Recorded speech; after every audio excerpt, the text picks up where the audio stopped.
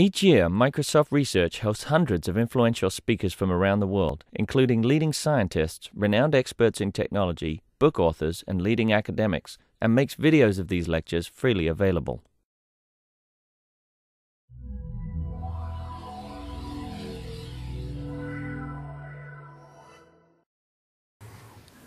Very happy to have Daniel Wicks visiting from NYU. He's a graduate student, student of Evgeny Dodis, and he will soon go to IBM as a Joseph Raviv Memorial postdoc, very prestigious position. And he'll talk about separating succinct non-interactive arguments from all falsifiable assumptions today. Okay. Hi, thanks. So this is joint work with Craig Gentry. And so here's a picture of a non-interactive argument. And so, I don't have any experience with this sort of thing. I'm lucky, but from what my friends tell me, it turns out that it seems to be a very hard problem whether these can be made more succinct or shorter. And so this talk will be about formalizing why this is so hard. Is that someone you know? No. It's a Google image or something.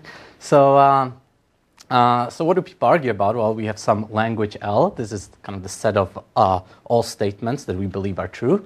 And we want to convince someone that statement X is in the language. And so we know that NP is really the class of languages for which we have non-interactive proofs with an efficient verifier. So sometimes these are also called witnesses. So if I want to convince that something is in an NP language, I can always give a witness, and the person is convinced that the statement is true and can check it efficiently.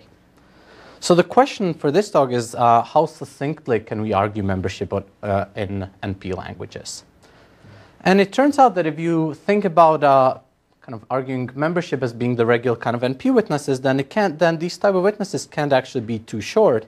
And the reason is because you can decide membership just by trying every possible witness. So in particular, that means if the witness size was sublinear in the statement size, then you could decide any problem in NP in sub-exponential time, which we don't believe to be likely. So, and this actually even generalizes to interactive proofs. So even in interactive proofs, the communication can't be too short. N is what? N is the length of the statement? Yeah. Yeah. So even interactive proofs can be too short. But the work of Kilian and Micali from the 90s showed that you might be able to get short arguments if you weaken the notion of soundness. So they looked at computationally sound proofs, or in the rest of the talk when I say arguments, that's what I mean, computationally sound proofs. And this means that it might be possible, if you're unbounded time, you might be able to prove false statements. But if you're efficient, then you cannot. So efficient people can only prove true statements. They can't find arguments for false statements. On the other hand, we also want that if kind of people are honest, they should be able to prove statements efficiently as long as they have kind of the standard type of NP witness. So if you have an NP witness, you can compute arguments. And when I say succinct, the question is whether we can make these arguments, the size of these arguments or the communication, to be just polynomial, some fixed polynomial in the security parameter and poly-logarithmic in the instance and witness size. So another way to think about this bound is that it's actually, if the statement and witness are, let's say, less than 2 to the security parameter, then this is just also some fixed polynomial in the security parameter. So that means that the size of the argument is a fixed polynomial in the security parameter, no matter how big of a polynomial kind of instance and witness you want to use. So that's really the question. Can we have a fixed polynomial bound on the size of the arguments? You don't count X, X is going to outside. No, I do. I mean, I'm counting. What I mean is verifier knows X. Verifier knows the statement, right? That's true, but... So the verifier will know which is long, but the proof is short. Yeah. The proof should still be shorter than the statement. So So what do we know? Well, we know that we can actually get arguments like this that are interactive, so using 4 rounds of interaction, just assuming that collision-resistant hash functions exist. That's a result of Kilian from 92. And we can even make them non-interactive, but only, as far as we know, only in the random oracle model. And that's Micali's result from 94. And so the question is, can we get these succinct non-interactive arguments in the standard model? And I'll call them SNARGs for short, because it sounds funny. So that's how I'll call them. So there's a problem, and the problem is that the answer is no in at least one sense, which is that there's always a small adversary or non-uniform adversary that for every level of the security parameter has a hard-coded false statement and a verifying proof for it. So this is really the same reason that that unkeyed collision-resistant hash functions don't exist, right? Because you can always have a hard-coded collision. And of course, we don't throw up our hands and say collision-resistant hash functions don't exist. We just talk about collision-resistant hash functions that have some parameters or some kind of key. And we'll do the same exact thing for SNARG. So when I talk about non-interactive arguments, I'll be talking about them with some common parameters. Here I'll call them a common reference strength. Okay. So the question is if these types of... Why can this be of course? Because you're saying that there will always exist a verifying proof for a false statement. If you, under some assumptions like that. Yeah. So unless you can do it unconditionally, there will always be a verifying proof for false statements. So well, do these type of SNARGs exist? So we have some positive evidence because we can take Micali's construction from the random oracle model and replace the random oracle with some complicated hash function and just assume that it's secure. And the CRS will be the description of the hash function. And well, what can we say about it? I don't know how to break it, so we can conjecture that's secure, but we really can't say much else. So that's not really very satisfying for cryptographers. So can we actually come up with a construction that we can prove secure under some real assumption, like that one-way functions exist, or DDH, or something like that?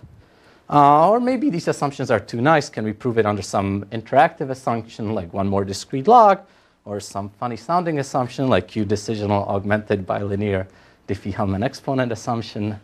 I'm picking my co-author here. It's an assumption he defined. This is all recorded and public. Oh, yeah. Oops. So the answer that we give in this work is actually a negative answer. We show that no, you really can't prove it under these assumptions, under these nice assumptions that you'd want to prove it under. Of course, there's some restrictions. So here's the more formal result. So we show that there's no black box reduction proof of security for any SNARG construction under any of these assumptions from the last slide, even kind of the weirder ones. In fact, the larger class of assumptions that I'll call falsifiable assumptions. All right, so in order to explain the result, I have to explain what all these things are. What's a black box reduction is a type of proof technique, so I have to explain what that is and what falsifiable assumptions are. Before I do that, let me actually focus a little more what the definition of security for SNARGs is, just to be a little more formal about it. So for SNARG, we have three algorithms. We have a generation algorithm that creates the CRS, depending on security parameter. We have a prover that gets a statement of witness, generates a proof, and a verifier that tries to verify. And completeness is just the regular thing that if the statement is true, the witness is good, then these arguments pi will verify as well. And so soundness is a little more complicated. So here the attacker actually sees the CRS first, then gets to choose a statement and a proof. And he wins if the statement is false and the proof verifies.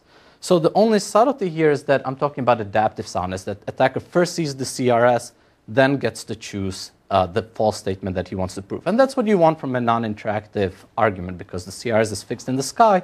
The attacker can kind of adaptively try to choose a false statement. So you could think of weaker notions, and because there's a negative result, it's good to get us to prove a negative result for as weak of a notion as possible. So one is we could talk about designated verifier SNARGs, where there's also a secret key generated along with the CRS, and the verifier needs a secret key to verify. And another weakening we could talk about is static soundness, that the attacker first chooses the statement and then before seeing the CRS, and then gets a random CRS. So you can't choose it adaptively. And it turns out that all of the results in this talk will actually also apply to designated verifier SNARGs, but we don't know about static soundness. So we crucially rely on adaptive soundness. And I just wanted to mention that really, if you have a SNARG with static soundness, it's the same thing as a two-round argument system, because you can think of the CRs as a first round and as the response as a second round. So really, the only distinction between non-interactive and two-round is that for non-interactive, you want adaptive soundness, because you think of the CRs as being published once in the sky, and the attacker then you keep using it afterwards. Non-interactive and public key. Yes, unless you have, well, we also talk about designated verifiers, so then it would be two-round. So yeah, let me just draw the map. So here we have the various notions from strongest to weakest. So while SNARGs without SCRs, we know they don't exist, at least for non-uniform attackers. For publicly verifiable and designated verifier SNARGs with adaptive soundness, that's exactly where our results are coming in. So we believe they exist, but we can't prove them secure under the kind of normal assumptions. And for 2-round and 3-round arguments with static soundness, we actually don't know anything. So that's an open question. And 4 rounds, we already have Kilian's results. So assuming collision-resistant hash functions, these exist. So that's the map. Well, we know 3-round with CRS, right? Yes, that's the same. Yeah, right. So, all right. So the next thing I'll talk about is what a falsifiable. What's the class of assumptions that we're separating from? So falsifiable assumptions were first defined by Naor, and this isn't the exact definition that he used. It's kind of in the same spirit. It's maybe a little broader, which is better for our negative result. So a falsifiable assumption is actually just any assumption that you can describe as a game between an efficient interactive challenger. So the description of the assumption is just the description of this challenger. And the assumption says that and that this challenger plays a game against an adversary and efficiently decides whether the adversary wins or not. So the challenger decides that and can do it efficiently. And the assumption says that for any polynomial time adversary, the probability of winning should be negligible. Or maybe for decisional assumptions, you can also do 1/2 plus negligible. And so this really models things like discrete log, where the challenger chooses a random exponent x and sends you a group element g to the x power and decides whether you win or not, just depending whether you send back x or not. And it really models pretty much anything you could think of: DDH, RSA, LWE, learning with errors, even kind of these interactive assumptions like one more discrete log, that's modeled as well. The challenger can be interactive. What is one more discrete log? So it's not really important, but yeah, it's what you can prove the Schnorr protocol under, I think. So, okay. But there are some things that aren't falsifiable. So an important example for this talk is actually if you take some construction of a SNARG, let's say Micali's construction, where you place the random oracle with some complicated hash function, and assume that it's secure. This is an assumption. Now, I can write this as a game between a challenger and an attacker, but the challenger isn't efficient. The reason is that the attacker wins if he produces a false statement and a verifying proof, and there's no way for the challenger to decide whether the statement is true or false. There are other things like knowledge of exponent assumption, which I can't even write down as a game between an attacker and a challenger. It requires some extractability property. So if you don't know what that is, it's not really important. You can make assumptions that aren't falsifiable under this definition, that don't meet this definition. Knowledge kind of assumption usually falsifiable? It's also not necessarily. If you take some proof system, assume it's a proof of knowledge, it's also it's not written syntactically. It's not a game between attacker and challenger. Yeah. So, I mean, well, the definition requires the existence of some extractor and things like that. It's not really syntactically a game. When you say the game has to exclude like these extractors then? Because you could just have a game that includes the extractor built into it, right? No, because the non-black box dependency on the adversary then? Or? Well, I mean, the definition of, let's say, knowledge of exponent isn't there's a challenger that tests you and figures out whether you win. It says for every attacker, there's more quantifiers, right? It says for every attacker there exists an extractor such that this happens. Like, the quantifiers are different. You can have the extractor. If it's a universal extractor, it can be part of the game, right? And as long as it's efficient, then it seems like it fits in this definition. It's Can I check if X is true? That's what I was going to say. So, well, it's not like the challenger's play. In order to run the extractor, you need non-black box access to the attacker. You're not just interacting. So here, there's a game where the challenger is an interactive Turing machine. It's sending challenges, getting responses, and that's not what knowledge of exponent would be. No, but I mean, for some things there are universal extractors, for example. I mean, for some definitions where, let's say, the random oracle, you just define extractor, given the oracle calls that the attacker makes, and if you implement the random oracle, you can do it, but even for those things, you still can't. Well, you can come up with non-falsifiable assumptions, like that some argument system is proof of knowledge. It doesn't syntactically match this definition, but you can prove them under falsifiable assumptions, like that one-way functions exist. No, that's not excluded here. A priori, I could imagine some kind of proof of knowledge assumption is universal extractor. My question is, it seems to me, even this so the extractor could be pushed. Well, usually it requires rewinding or something, right? No, but forget about rewinding. I mean, some who assume the game is such that you cannot do it, the adversary gives some kind of proof or whatever, then you run extractor, and if the extractor fails, Yeah, the statement is then false. that would be falsifiable. No, it's not falsifiable because it's a statement. You need to check the statement is false. Oh, I see. So he has to produce a false statement with the proof. So you run the extractor, it fails. How do you know it's a false statement, right? Right. So I didn't know there was a statement. Okay, well, I don't know what the definition. But yeah. All right, yeah, no, you can come with assumptions that don't match this. I guess that's the point. But What is the famous example of something which is a priori doesn't seem falsifiable, but you can build them from non-falsifiable assumptions? well, let's say zero knowledge proof, zero knowledge proofs of knowledge, right?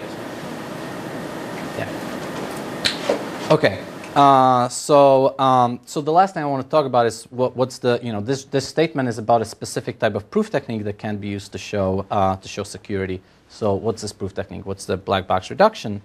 So normally we want to prove that under some assumption, like let's say that discrete log is hard, we build a SNARG and we want to prove that it's secure under this assumption. And the way we usually do it is via a contrapositive. So if there's an attack on the SNARG, or SNARG attack if you will, then that should imply an attack on the assumption.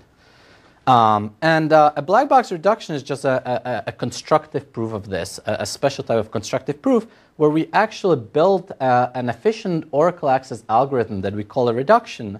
This reduction gets Oracle access to the attacker, and using this, it should break the assumption. It should win this game with the challenger. Okay, so the reduction is just an efficient Oracle access machine. It can talk the Oracle it accesses. The attacker could be efficient or inefficient. It doesn't matter. It should win as long as the attacker is a good attacker. So even it should actually win this assumption. It should break this assumption, even if the attacker that it talks to is an inefficient guy, as long as it's a successful attacker. That's really the property that you want from a reduction. And this kind of captures the fact that we don't know how to reason about attackers being efficient or inefficient, other than just kind of running them and calling them as a black box. And then, if the guy is efficient, then the reduction is efficient as well. Then the reduction together with the attacker are efficient as well. So sometimes for reductions, you also have to talk about rewinding.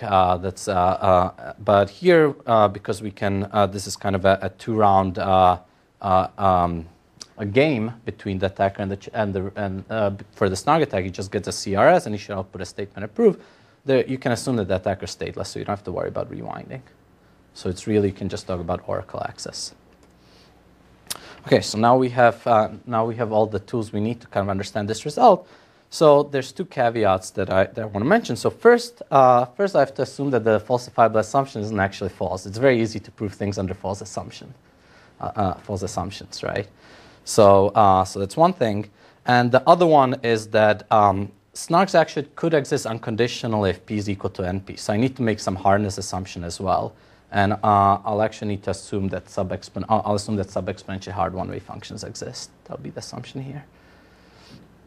So that is not strictly necessary. Right? It's not strictly necessary. You say that if there is a SNARG for a language, then it's not an. So I'm talking about SNARGs for all of NP, let's say. So in order to, right? So in order to show. If P is equal to NP, let's say that SNARGs for all of NP exists, even if all of NP has poly-logarithmic witnesses, which is not a priori. Yes. So I need to make some assumption along these sides. This is not necessarily the minimal assumption. No, it's right. It doesn't. Yeah, exactly.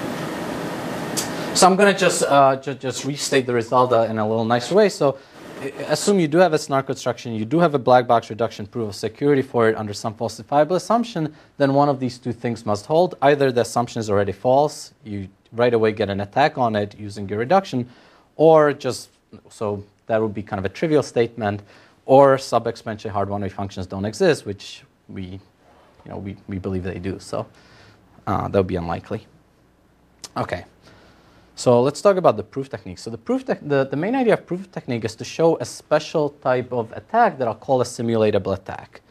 So a simulatable attack is a special type of attack against a SNARG. So you give me a SNARG, a construction of a SNARG, a proposed construction, I should come up with this attack. And it's always easy to come up with inefficient attacks. So this isn't surprising, but it's a special type of attack. So and what's special about it is that there also exists a simulator which is efficient, and no distinguisher can tell the attacker from the simulator. So there's an attack that's inefficient, it outputs false statements and valid proofs, it runs in exponential time. There's a simulator that's efficient and kind of looks the same to any bounded party. And so this is a weird thing. Like, you're not going to get a simulatable attack, let's say, against an encryption scheme without you already getting a real attack against, a real efficient attack against an encryption scheme. Because, well, if the inefficient attacker, if there's an attack that breaks the encryption scheme and there's a simulator, the simulator better break it as well. But this is exactly not true for SNARGs or for assumptions that aren't falsifiable, because you might not be able to tell whether you're breaking the scheme or not. Because the statement is, we can't tell if the statement is false. Exactly. So in fact, the efficient simulator here will output true statements and valid proofs. And you can't tell the difference because you can't tell whether the statements are true or false. So that's really the main idea of the proof. So I just need to show two things. So first I need to show that if you do have a simulatable attack, if you have this special type of thing, then there's a black box separation. You won't be able to prove security in a black box reduction. And then I need to show that every SNARG construction comes with the simulatable attack. So the second part will be easier. So let's start with that. So here, assume that there is this special type of simulatable attack, and we have a reduction that breaks the assumption.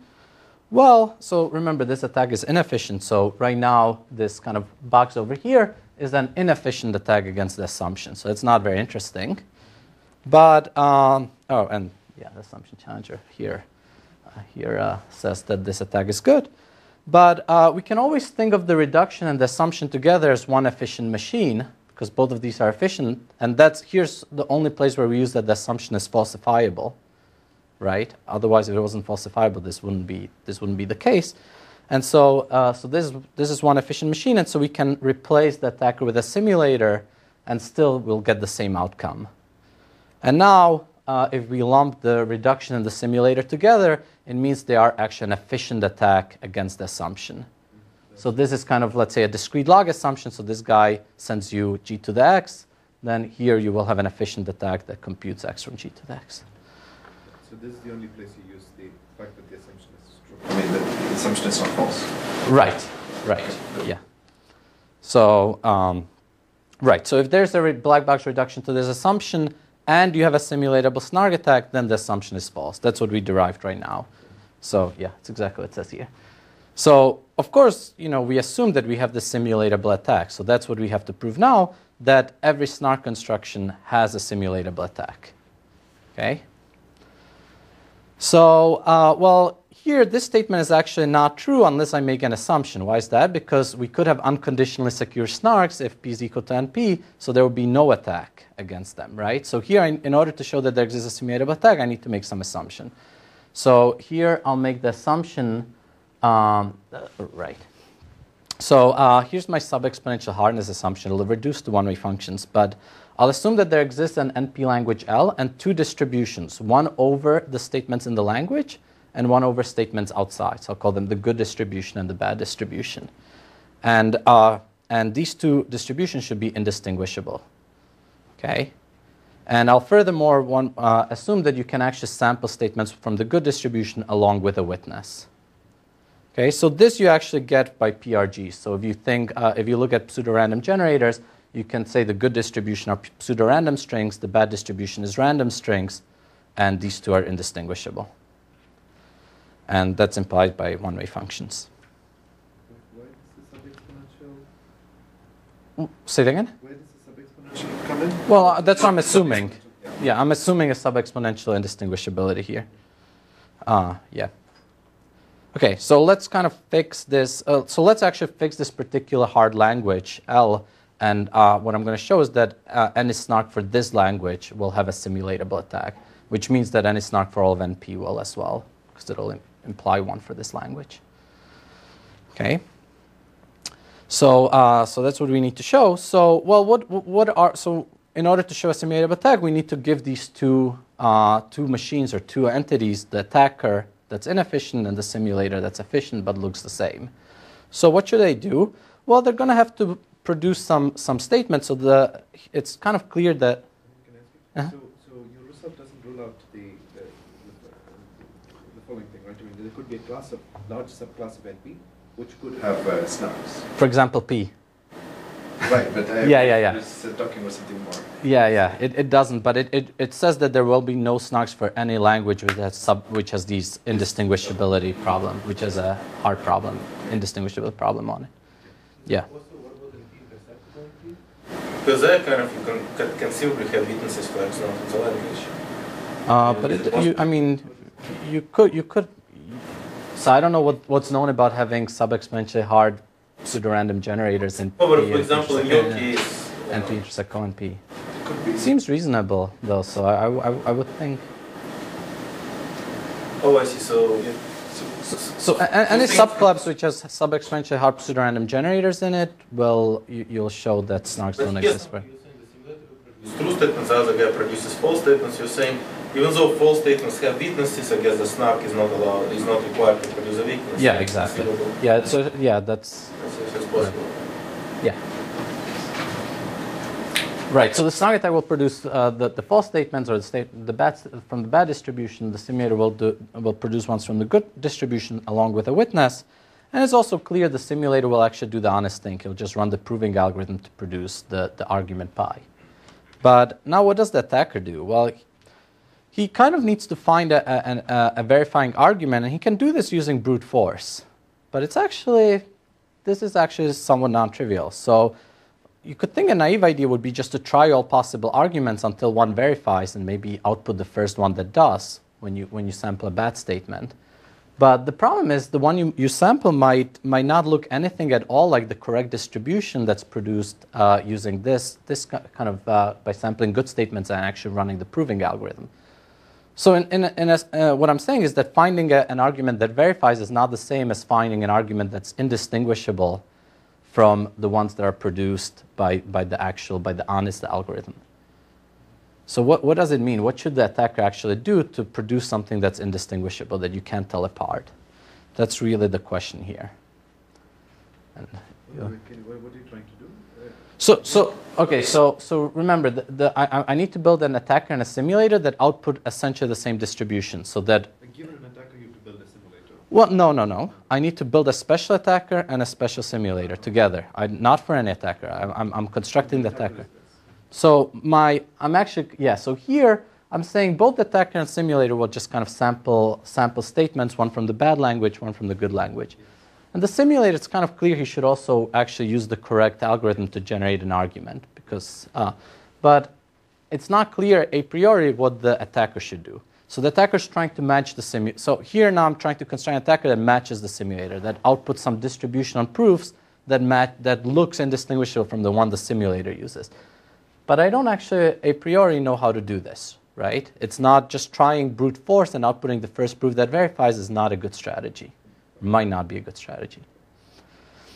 In some sense, you could conceivably do it the other way around. The problem is the simulator has to be efficient, so he's kind of stuck with on one thing. Right. Yeah, it makes sense to start from there. Right. Yeah, there is only one thing he can do, so some cool. But the good news not can be inefficient, but it's still. Yeah, exactly. So I don't need to, so it's not going to be efficient. The way of finding these arguments could be arbitrary, but it's not even clear a priori that there exists some inefficient way of doing this. At least, I don't know what it is. And so I'm actually still not going to show you what it is. It's going to be non-constructive, but I'm going to at least show you that there is a way, that there exists some way of sampling these proofs that matches the simulator. So correct looking arguments. So here's kind of the basic statement that I really need to show. So I want to say that for every or that we will show. So we'll show that for every efficient prover algorithm with relatively short output. So here's where I'll use that the size of the output is short, that the CS proofs the arguments are short. There should exist an inefficient way of lying, so that if I sample good statements and give you the output of the proof algorithm on them, then it'll be indistinguishable from sampling bad statements and using the lying algorithm. Okay? Actually, I'll prove something stronger. I don't care that the proving algorithm is efficient. This actually even works if it's inefficient, as long, again, as the output size is short. And if it's inefficient, we don't actually need to care about the witness because this proving algorithm can just sample the witness on its own. So, so we can erase that. And then it becomes kind of a nice, maybe on its own statement about some indistinguishability property with auxiliary information. So what I'm really showing is that for any two distributions that are indistinguishable, if I have some extra auxiliary information that I tell you about samples from the first distribution, from the good distribution, let's say, that could be completely inefficient. So it's inefficiently produced auxiliary information. I can't generate it myself. There exists a way of lying about samples from the other distributions so that the joint distributions still look indistinguishable. Okay?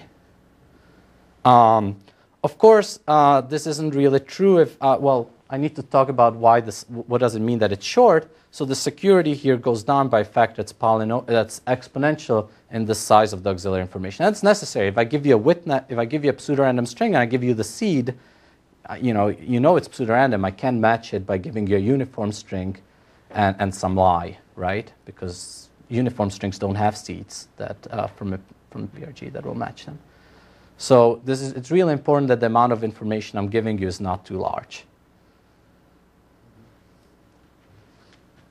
Okay, and so I think we have time, so I'll actually go into the proof. So the proof is somewhat similar to Nissan's proof of Impaliato's hardcore lemma, uses the min-max argument. So I think it's interesting. I think this is kind of an interesting theorem on its own. It should have some other applications. So for example, it seems very related to a theorem of Dembowski and Pietrzak that shows that if you have a pseudorandom generator and you get leakage on a seed, the Hill entropy of the output goes down by the size of the leakage. Because here, it says that you can think of this auxiliary information as leakage, let's say on the seed of a pseudorandom generator. It says that seeing a pseudorandom string, the output of the generator, and leakage on the seed looks like seeing a random string and some short amount of extra information about that. So that's what this theorem would say. It's not exactly the same. There's technical reasons why these statements aren't the same, but it has a similar feel. Okay, so how do we prove this? Well, let's prove the counterpositive. Let's assume otherwise. So what we're assuming is there exists some auxiliary information that I can give you about the one distribution, the good distribution, such that for every attempt of lying, every attempt to emulate it, there exists a distinguisher of relatively small size which can distinguish with good probability. Okay, so this is the assumption that we have, and what we want to show is that if this is true, then we can distinguish the good and bad distributions just on their own. And there's kind of two problems or two difficulties in proving this, right? So first off, right now we have some distinguishers that require both a statement and some auxiliary information. And we want to have a distinguisher that just gets these samples X, right? Doesn't get any pi. And the second problem is that right now there's kind of the wrong order of quantifiers. So we have a distinguisher for every attempt to lie. We don't have some one universal distinguisher that we can use. So it's not clear how to do this. So the first part of the proof is to try to switch the order of quantifiers using min-max theorem. And so we can do that by essentially interpreting this as a game between two players, a minimizing player and a maximizing player. So the minimizing player is trying to come up with a lie, and the maximizing player is trying to come with a distinguisher that has the best chance of distinguishing, right? So the minimizing player is trying to come with the lie for which the distinguisher has the least chance of succeeding, and the maximizing player is trying to come with the best possible distinguisher. What is lie? Lie is a Turing machine? Say again? Lie is an algorithm? Yeah, any function. I mean, it doesn't, I don't care really if it's Turing computer or anything like that. But not polynomial size or anything? No. It can be arbitrary. Yeah, so the distinguisher is a bounded size. That's the only thing. So, of course, to use min-max, we actually need to talk about distributions, right? The player should be able to choose randomized, kind of or make randomized moves. So, so we need to talk about distributions over distinguishers. Okay, so that's kind of a technical point. I'll mostly ignore that. The lying algorithm is already, having a distribution over probabilistic algorithm is just another probabilistic algorithm, so that doesn't matter. So now that we have that, we can apply the min-max theorem and reverse the order of quantifiers. So it's Mr. von Neumann over here. And now we get the other. So now we have one family or a distribution of distinguishers that can distinguish, such a random one from this class can distinguish every possible I. It's not one distinguisher. It's a It's not and it's not necessarily an efficiently sampleable distribution of distinguishers. So there's some distribution on efficient distinguishers. The distinguishers are all... The distinguishers are all small, but I might not be able to sample from this distribution. All right, we'll get to this in a sec.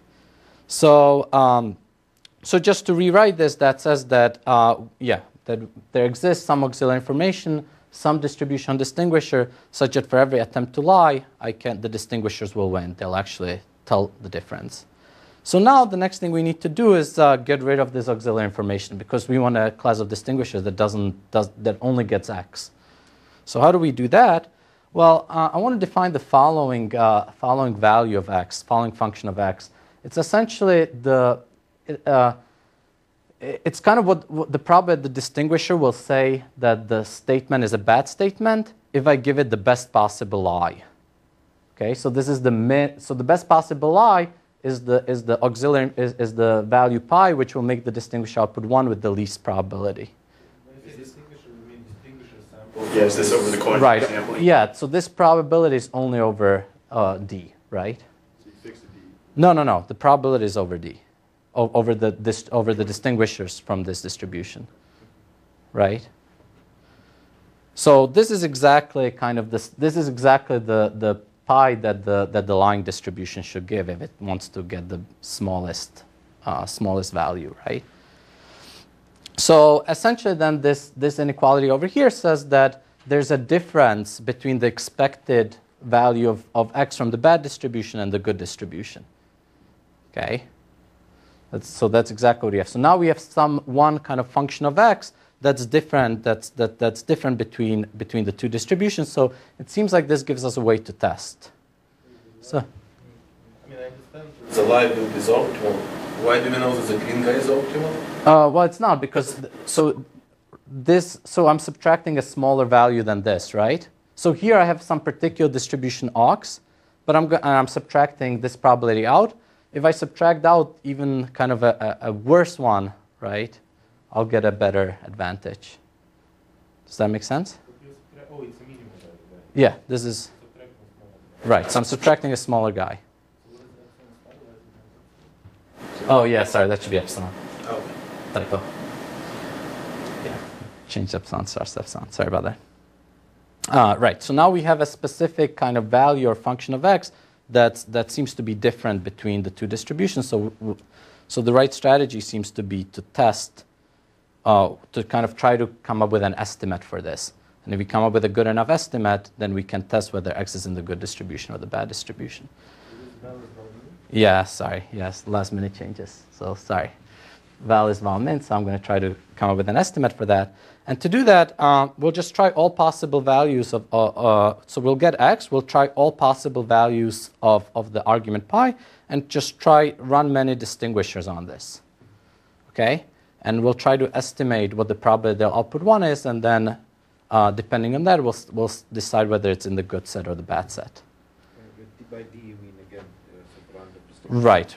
Choose many distinguishers from the distribution and run them. So now there's a problem in that. So now we actually have an algorithm that distinguishes the good and bad distributions, but it needs to sample from from some distribution of distinguishers that's where each distinguisher is efficient, but the sampling from this distribution is inefficient.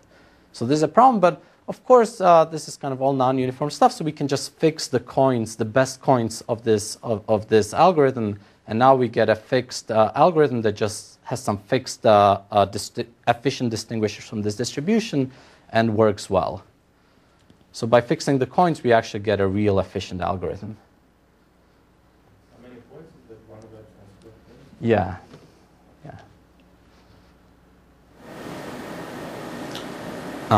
Okay, and so that gives us so that actually finishes the proof. That shows that now this gives us a way of distinguishing the original distributions on their own without any auxiliary information. So this one of epsilon squares, it doesn't kill you? I mean, I'm trying to see how big is epsilon is. Well, What is the regime of epsilon? Just non-negligible or? Right. So the statement is if you have distinguishers that run in time s and epsilon, then the size of the distinguisher grows by 1. Yeah. The security loss is proportional to 1 over epsilon, and the size of the and the exponential in the proof size. That kills you more. I wasn't actually planning on it, but yeah, the point is that, yeah, the point is you can always get, if you assume sub-exponential hardness, you can always choose statements long enough so that the hardness is bigger, and the proof size is fixed, a fixed polynomial. You can always choose the statement size big enough that it overcomes, that the hardness of distinguishing these two statements is much bigger than exponential in the proof size. So that's really all I need here. Yeah, I wasn't going to talk about the parameters too much, to give the idea.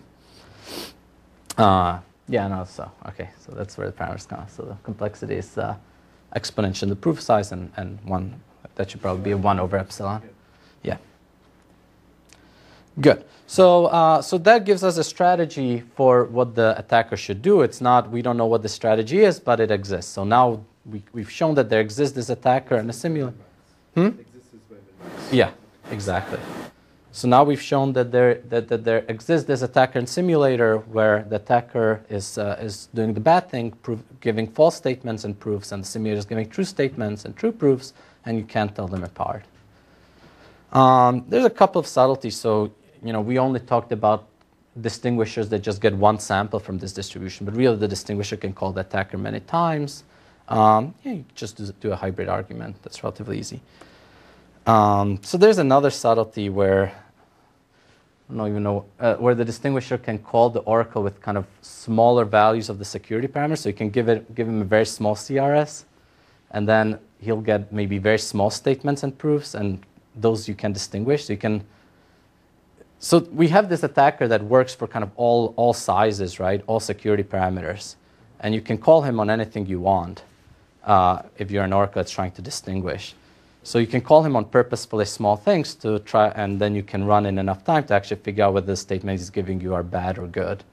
And so this is a little bit messy. This actually raises a lot of subtleties that the paper handles. The fix is that the simulator, if the simulator sometimes also gives false statements if the values are small enough. So I don't want to get too much. Yeah, exactly. By just doing brute force in polynomial time.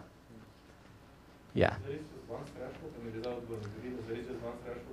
You can. It turns out you can make it work. It's pretty messy. So that's. I'll warn you. I've been told that actually a lot of times people do these black box operations. They don't really consider this subtlety. Apparently comes up a lot in black box operations, and often people don't kind of ignore it. But it seems to be an important thing. But I don't know. It's usually you can overcome it with some tricks along this line. That's what I was wondering, but I'm not sure. Yeah, I don't know. Okay. So yeah, so that really just finishes the proof. So, so just to get back to the main result, so show that if there's a black box reduction under for some SNARG constructions under some falsifiable assumptions, then either we have a simulatable attack on this assumption, and therefore on this SNARG, and therefore the falsifiable assumption is just false. Or if no simulatable attack, if the simulatable attacks don't exist, it means that there are no sub-exponentially hard one-way functions. And think of two extensions. So first, we defined Succinct to be pretty strictly. We said that the argument size is poly-logarithmic in the instance and witness. You could ask, well, what about sublinear arguments? And yeah, you can actually, the same separation goes through. You just need to make a slightly stronger assumption. So before it was sub-exponentially hard one-way functions or subset membership problems. Now you need to talk about exponentially hard ones. Okay. And so I want to compare a little bit to other black box separations. So this area of black box separation has a long history, starting with Impaliazzo and Rudrich.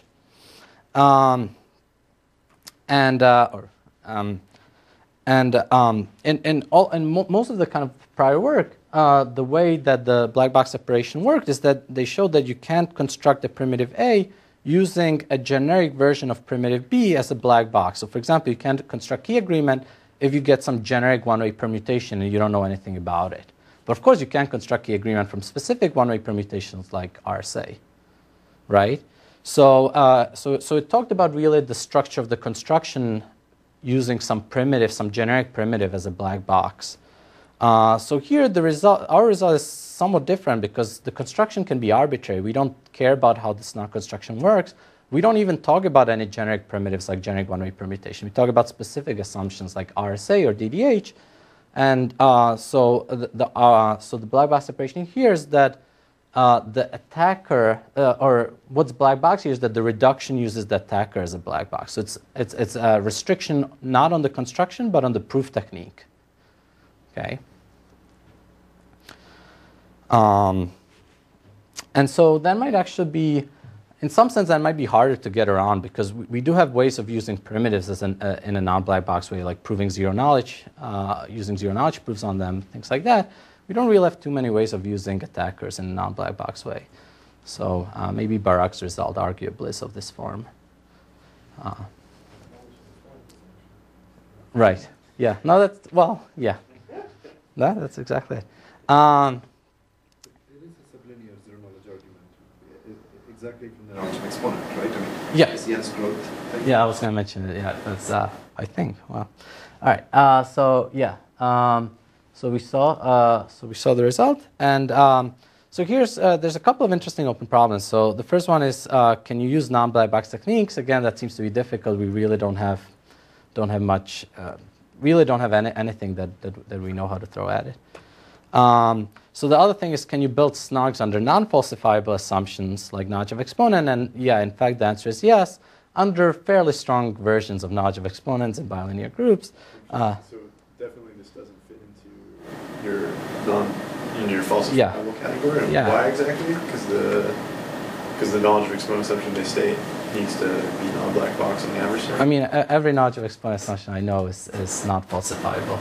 Yeah, you could just make a stronger assumption that it's like a universal, there exists a universal like extractor though, right? I don't know, we'll talk about it later. Yeah, I don't think that works? No, I don't think so. I mean, the universal extractor has to get something. It has to get the code of the attacker or something. It's not an interactive challenger that just talks to an attacker in a black box way. So I don't know how to write any of these knowledge of exponents syntactically as a game between a challenger and an attacker. The challenger's just sending some challenge, the attacker's responding. Okay. That's interesting. Okay. Yeah, and in fact, you can think about this result as being giving you actually a separation between knowledge of exponent and all falsifiable assumptions now. So essentially, it says not only is syntactically do we not know how to write knowledge of exponents as a falsifiable assumption, you can't show knowledge of exponents secure under any falsifiable assumption in a black box way. I don't think so, but probably there's a much more simpler way to do it, but indirectly we kind of showed that as well. So how does a SNARG grow? I mean, where is the linear or the log? It's square root n or something like that. Square root of the size. I see. And so Any reason why square root of n or just... Say that again? Any reason why square root of n or polylog or n to the two sides? I don't think you can get arbitrarily small polynomial. But it uses bilinear groups. Use bilinear groups, square root. Do one more, please? I don't know the exact reason. So what are these knowledge of exponent assumptions? What form, or what is the shape and form? If you have for every algorithm that that computes diffie-Hellman, right? Takes input g to the x, g to the y, computes g to the x, y. There is another algorithm that computes discrete log, something like that. That's. Oh. Given the coins and the description of the attacker, then it'll spit out the So that's kind of that. I think it's like if the attacker produces an output of a certain form, right. then he has to know the input as to it essentially, right? So it's kind of that you can there's an extractor that's seeing this algorithm and the output produces it. So I'm just trying to see in terms of point. So you're saying if there is a universal extractor, right? What does that mean? The problem is, I think in this case it's hard. It's like you need. It doesn't work right because there's not enough stuff to even give it, right? You can't just give it the transcript of the run, the adversary A. It's like clear that this doesn't exist. Like you can then show this is a falsified assumption, I guess, 'cause it doesn't hold. So I guess there has to be some other handle on what the attacker is doing. Right. I mean, the extractor there, it's important that he gets to see the random coins and the code of the attacker. Yeah. Because I think the thing is, because if you had such an universal extractor, you should break discrete logs, right? Yeah, right. Or break discrete log with access to the Diffie-Hellman order. So it's a reduction between discrete log and Diffie-Hellman. Yeah, something like that. Yeah. Which is interesting. Okay. Yeah, these are weird assumptions. So I'm wondering if your results, so assume that this SNARG growth was constructed into the simple long-term exponent assumption. Would your negative results then say that there is no reduction between Diffie-Hellman and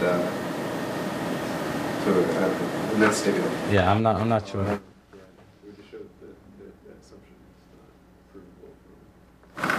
Yeah, that is. So without the universal extracting the regular ordering.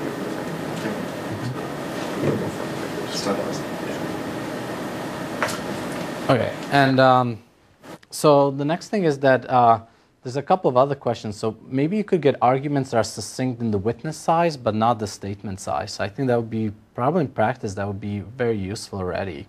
And this result doesn't rule that out.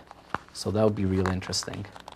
This result requires that, that the argument size is really poly-logarithmic in the instance as well. So wait, so the growth result, is it sublinear in the statement size or just the witness size? I think it's the statement size as well. I'm not totally sure. Yeah, in both. And the last thing is, what about constructions of 2 or 3 round arguments, rather than with static soundness? So can you get these, or do the black box separations extend? So the main stumbling block. Yeah, exactly. Is that if you have a 2 round argument, so with static soundness, the attacker first chooses the statement, you get to send a CRS, and he should be able to give you a valid proof. So you can rewind for the same statement, you can get many proofs.